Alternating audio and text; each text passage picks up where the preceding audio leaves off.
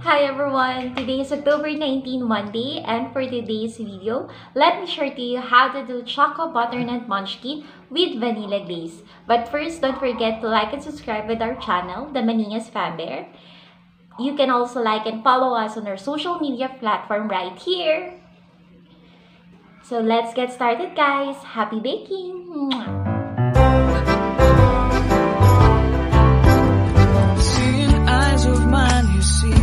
There are no trees inside of me. In this desert I can look at you with love.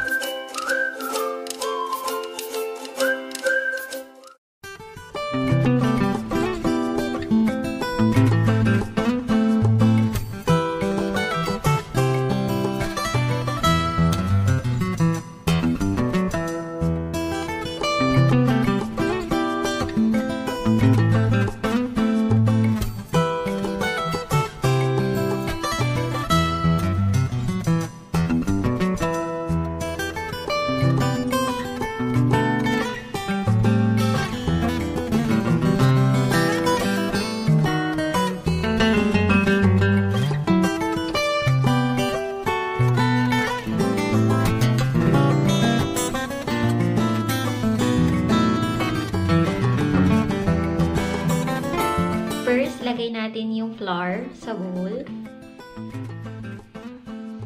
cocoa powder,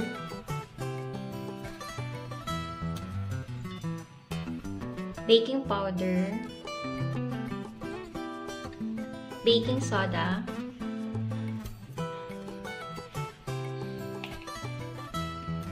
and salt.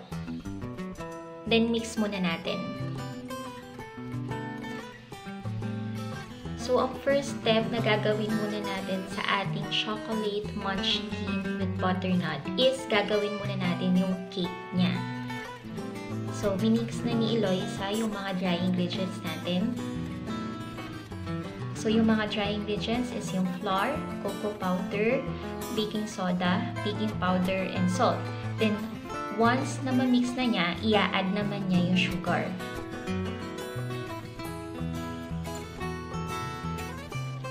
So, ini-mix ulit ni Ilya yung ating dry ingredients together with the sugar. Hanggang sa ma-incorporate lang lahat ng mga dry ingredients together with the sugar. So, ayan guys. After that, next na natin is yung mga wet ingredients. Lalagay natin yung oil,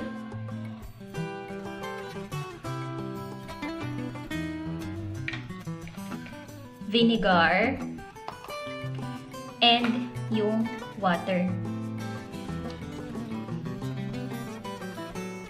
So, mix na natin.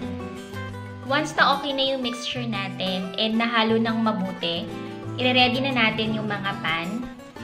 So, meron tayo ditong mga baking pan. So, dito natin siya isasalin yung mixture natin. So, don't overmix guys yung butter So, okay na siya. Medyo okay na. So, nakita nyo naman yung mixture, di ba? Okay na, halong-halo na. So, isasali na siya natin. Isasali na natin dito sa baking pan. So, kailangan natin ng sifter para ma-ensure din natin na yung mga namumuong sugar is hindi makakasama dito sa ating baking pan.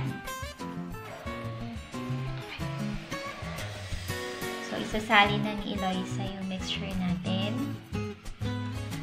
So guys, ito na, naisali na natin yung mixture sa baking pan. So taktak lang natin para walang mamuong air dun sa ating butter.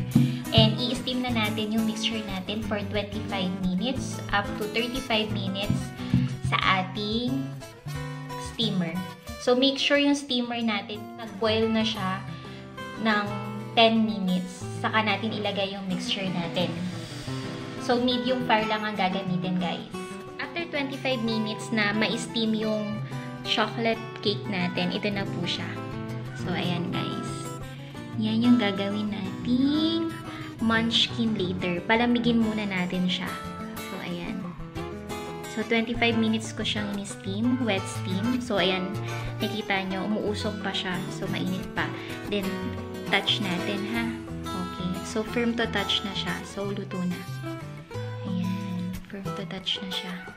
So, pwede na. Palamigin lang natin. Tapos, ready na natin siya later.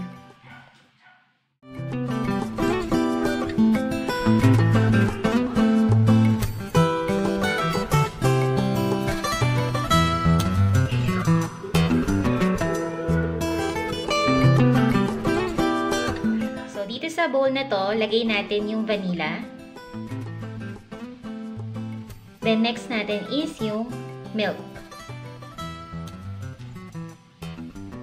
Then, imimix lang natin yung tatlong ingredients natin hanggang makabuo tayo ng glaze.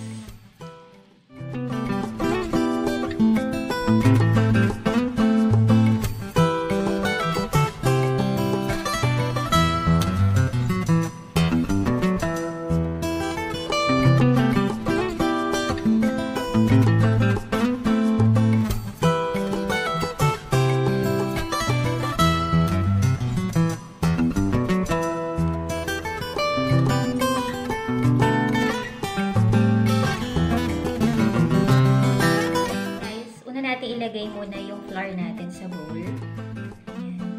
Taktak lang natin ng konti. Then next natin is yung sugar. Next natin is yung melted margarine or butter. Then next natin is yung vanilla. So guys, malinis naman yung kamay ko. I-hand rub ko siya para mas ma-mix natin ng mabuti. So, kamay lang natin ng ganyan. Ayan. So, ayan guys. So, ganyan talaga magiging itsura niyan. Magbubuo-buo siya. So, hayaan lang natin na mag-incorporate yung butter together with the flour, sugar. So, guys, ito na yung itsura ng ating coating. So, ano na siya, medyo buo-buo na siya. May ibang durog, may ibang buo. So, ilalagay na natin siya dun sa baking tray natin. I-bake natin siya for 5 minutes. So, yan. Ating baking tray. Lagay natin. Ayan. Kalat lang natin, guys. Kasi i-bake natin siya for 5 minutes sa oven. Actually, wala po akong oven. Kaya ang gagamitin ko po is toaster.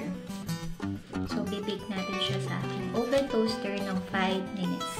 Pabantayan na lang natin kasi alam niyo naman po, iba po yung heat ng oven toaster sa heat ng talagang oven natin. So, double check na lang din po natin. So, yan guys. Binibake na natin siya for 5 minutes. Konti na lang, tatapos na natin siya i-bake. So, bantayan lang natin. Ito na yung na-bake natin na flour, butter, or margarine, saka sugar. Ito yung magiging coating natin para dun sa munchkin natin. So, isasali na natin siya dito sa bowl. So, dahan-dahan lang guys. Medyo mainit siya. Salin lang natin. Ayan.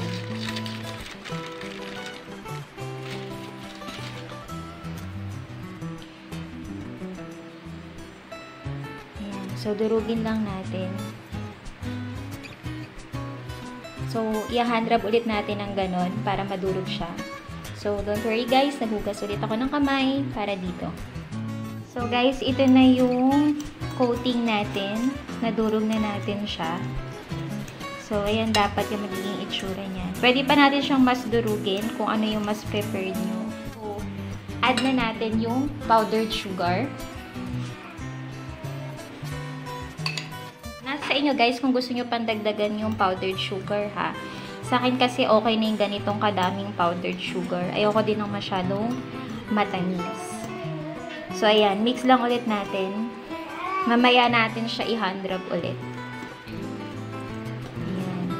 Then next natin is yung food color. Ayan. Wala tayong orange kaya ilalagay ko na lang is red. So konti lang talaga para magkakulay lang. Konting-konti lang guys. Konting-konti lang. Ay! Ayan guys, nalagyan na natin. So, check natin kung po pwede na. I-mix natin. ito na yung coating natin nung naglagay tayo ng unang food color. So, dagdagan ulit natin kasi medyo hindi yata kumulay or medyo matamlay yung kulay. Guys, ito na yung coating natin. So, nakita nyo, medyo durug na siya. May mga konting buo pero okay lang. Ayan, diba? So, hindi siya orange na orange. Hindi rin siya red na red. Para siyang peach or para siyang pink na kulay. Ayan, guys. Diba? Ang ganda. So, okay na yung coating natin. Ready na siya. So, prepare naman natin yung mismong munchkin ball natin. So, guys, ito na yung chocolate cake natin. Malamig na siya. So, naisalin ko na siya sa cooling rack. So, isasalin ko na siya dito sa bowl natin. Dumula siya kasi kanina. So, salin na natin. So, dudurugin na natin siya.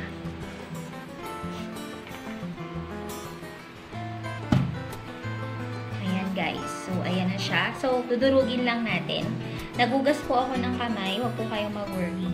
Gamit kong measuring cup is 1/8 cup pang scoop dito sa ating cake na butter. So, ayan. Tapos, lagay lang natin sa kamay. So, naghugas po ako. Press lang natin. Ayan. Then, bilugin lang natin. Mas maganda kung press na press po. Ayan. Para mas dikit na dikit yung balls natin. Yung munchkin balls natin. Tapos, bilugin lang natin. So, ayan guys. So, ayan na yung munchkin balls natin. So, gawa tayo ng marami. Balikan namin kayo guys. So, guys, ito na yung prepared natin na munchkin balls. So, ayan siya. So, nabilog na natin. Sorry guys kung medyo hindi perfect yung pagkaka-circle ko. Pero, nag-try naman ako talaga. So, ayan siya. So, ready na tayo mag-coating. So, ready na natin yung glaze. So, ito yung glaze natin. Ayan. Yan yung pin-prepare natin kanina. And, ito naman yung coating natin. Pero, mag-a-add tayo dito ng cornstarch para kapag ni-roll natin o nilagay natin dito yung munchkin balls pagkagaling dito sa glaze, hindi siya magbubuo-buo. Kumbaga, pantay-pantay yung pag-wrap niya dun sa munchkin balls natin. Add natin ng konti yung cornstarch. Then, mix natin. Mix lang natin ng konti. Ayan. Don't worry guys, naghugas po ulit ako ng kamay. So guys, magko-coat na tayo. So, kuha tayo ng isang balls. Lagay natin dito. I-glaze lang natin dito. Then, after natin i-glaze, lagay natin sa ating powdered mixture. So, ayan siya.